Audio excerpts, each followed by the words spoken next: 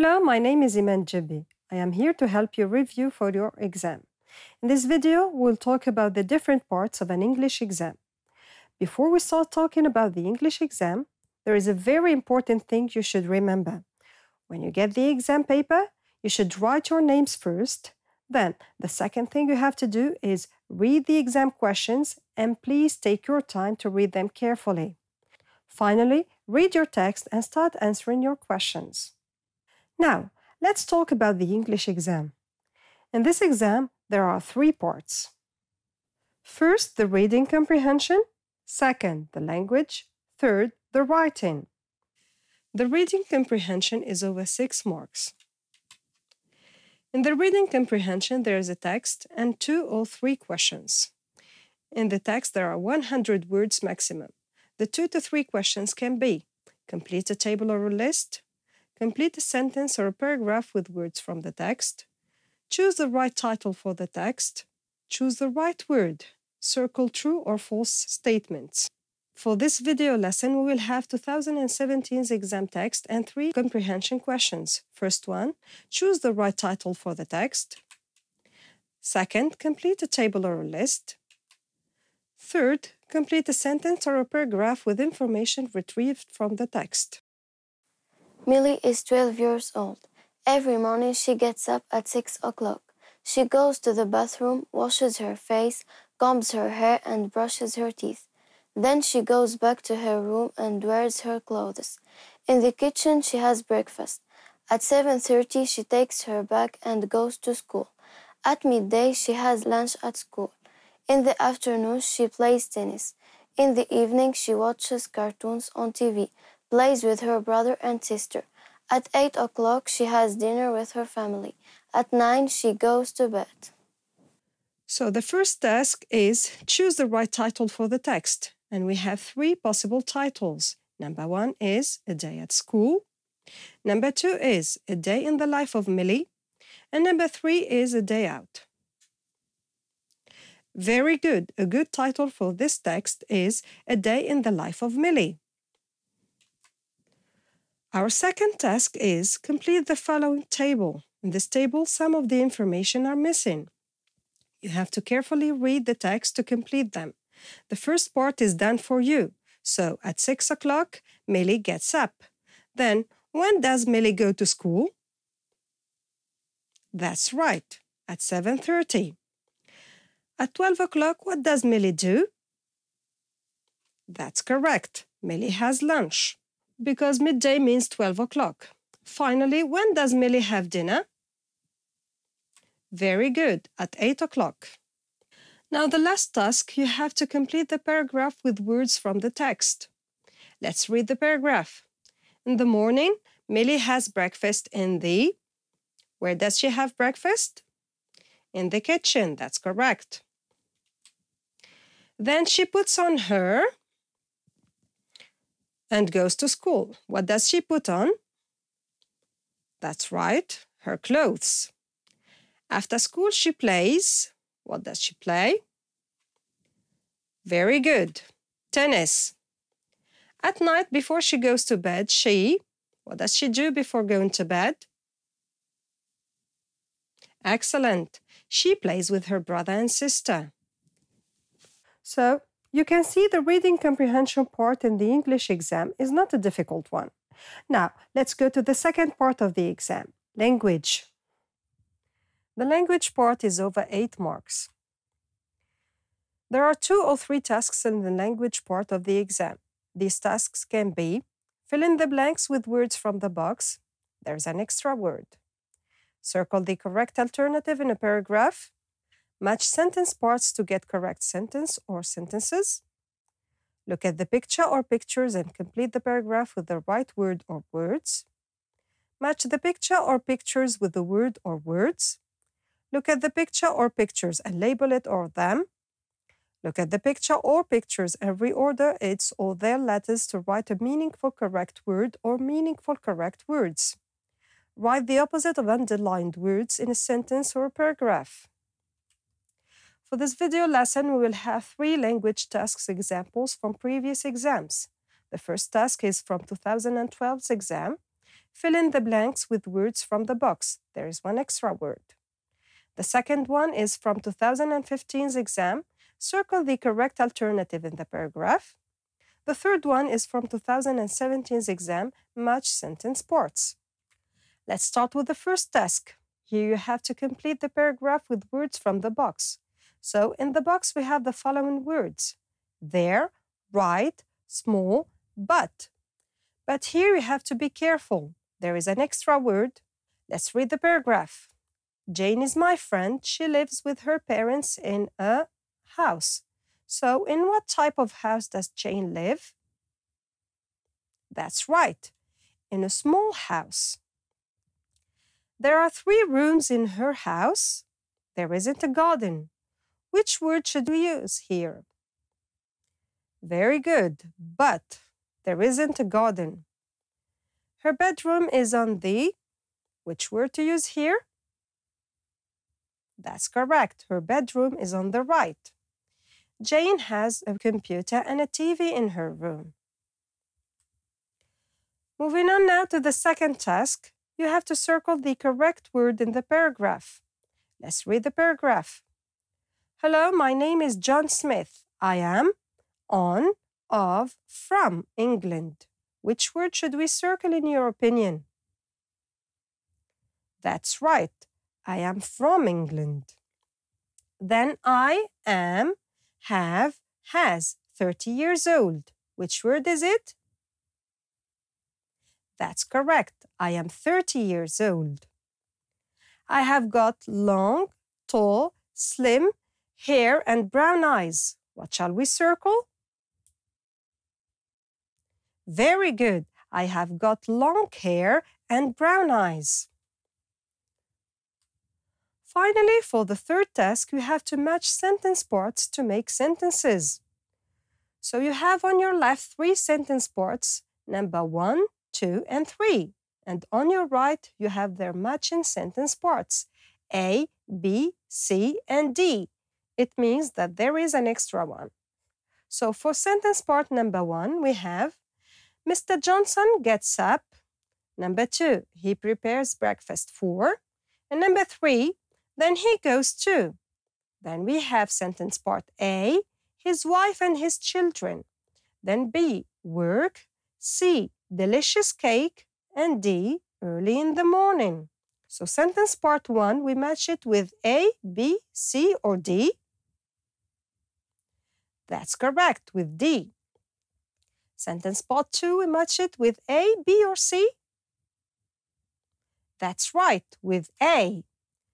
Finally, sentence part 3, we match it with B or C. Excellent, with B.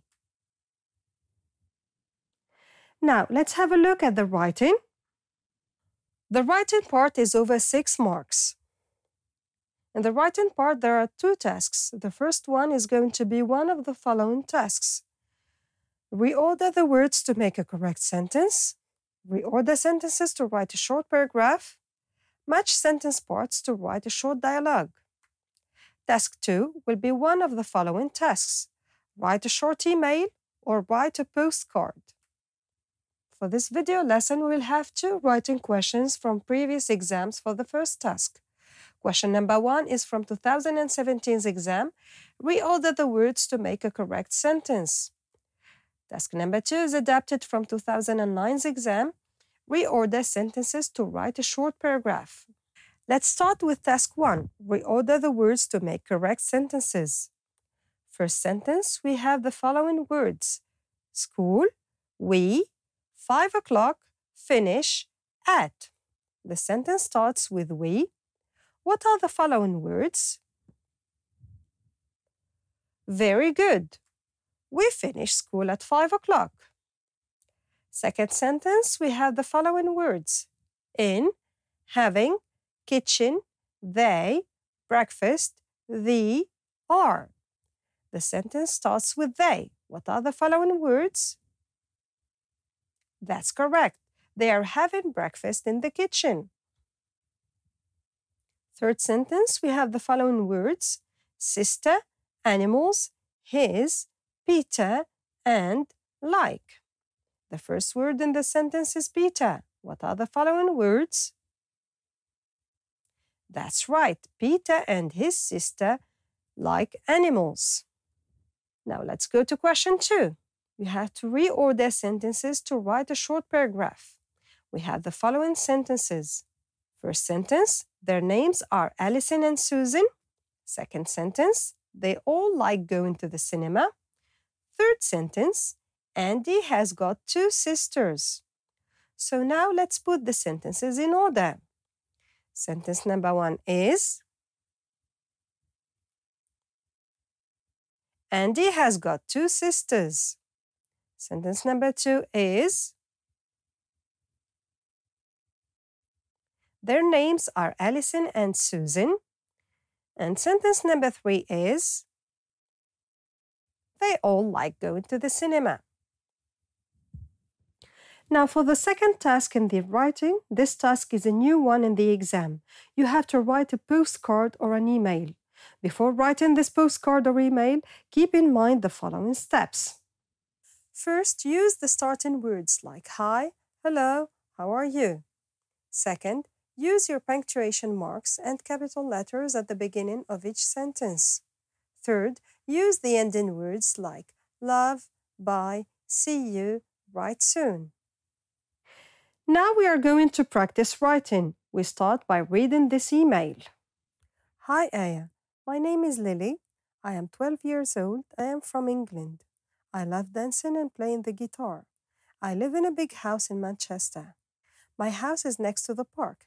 Every Sunday morning, I take my pet Toby to the park. Toby is a nice and friendly dog. What about you? What are your favorite hobbies? And do you have a pet? Love, Lily. So, your name is Aya and you have to write an email to your new friend Lily. In this email, you have to write about your name, age, country, favorite hobby or activity, house, and pet. To say your name, you can either say, Hi, my name is Aya, or Hi, I'm Aya. You can mention your family name if you want. So you can say, for example, Hi, my name is Aya Tunsi, or Hi, I'm Aya Tunsi. If you want to say your name, you have to remember to begin with I plus am plus name, or am plus name. For example, I am Aya or I'm Aya. Now let's move to the second part, how to say your age. You can say I am 12 years old or I'm 12 years old. You can also say I am 12 or I'm 12. The rule is I plus am plus number, like 1, 4, 17, 38, etc. For example, I am 13, or I am plus number plus years old. Example, I am 13 years old. Now you know how to say your name and age. What other information do you need to introduce yourself?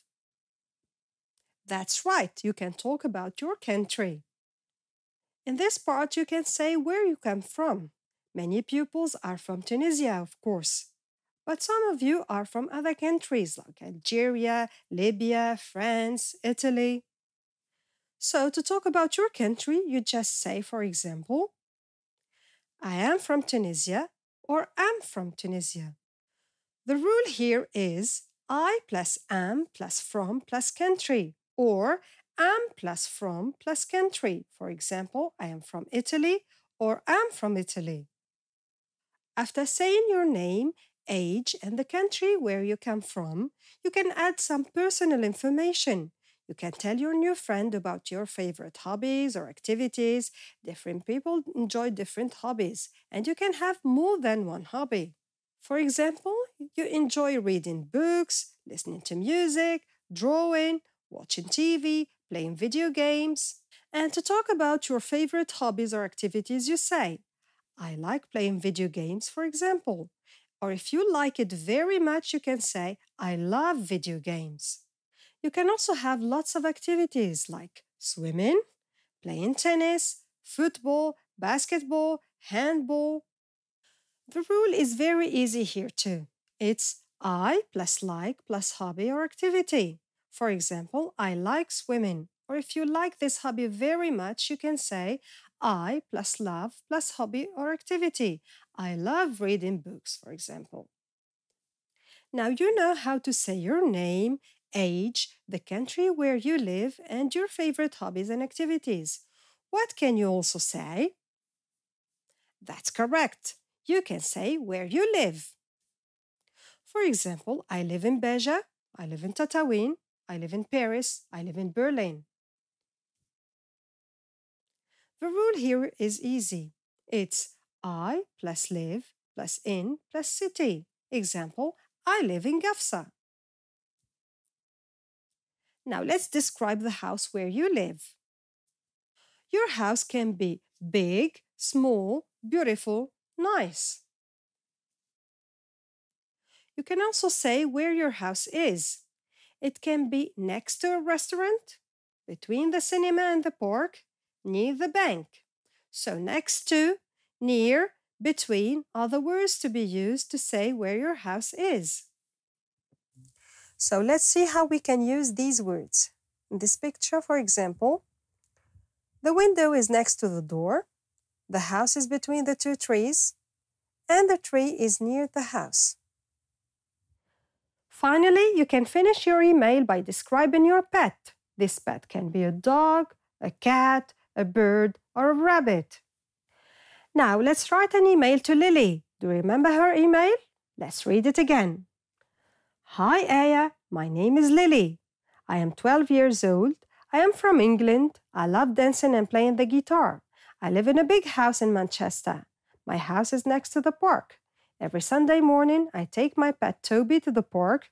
Toby is a nice and friendly dog. What about you? What are your favorite hobbies? And do you have a pet? Love, Lily. Now, let's write our email. What is the first thing we have to say? That's right. We start with the starting words and with the name. Hello, Lily. My name is Aya Tounsi. Second, we talk about our age. So we can say, that's good. I am 12 years old. Third, we talk about our country. And the name here is Aya Tounsi. So we say, excellent, I am from Tunisia. Fourth, we talk about the hobbies and the activities that we like. We can say, for example, I like listening to music and reading books. After writing about your hobbies, you can describe your house. For example, I live in a small house in Tunis. Then you can say where your house is. For example, my house is between a supermarket and a cinema. Here we can add more details like, every Saturday evening, I go to the cinema with my mom. We love watching films. Finally, you can describe your pet. For example, Tom is my pet. He's a very lazy cat. He sleeps all day long. What about Toby? Is he lazy like Tom? Do not forget the ending words like love.